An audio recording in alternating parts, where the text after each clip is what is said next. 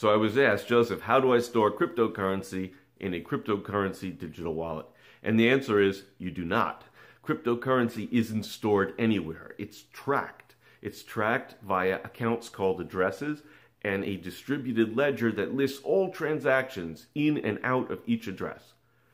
What's stored in a cryptocurrency digital wallet are the keys, the private keys needed to control specific addresses.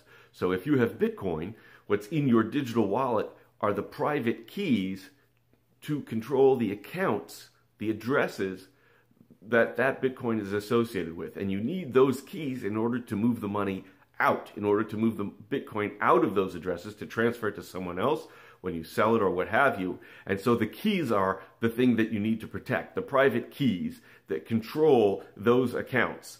There is no money, there is no cryptocurrency in your digital wallet. It's simply keys.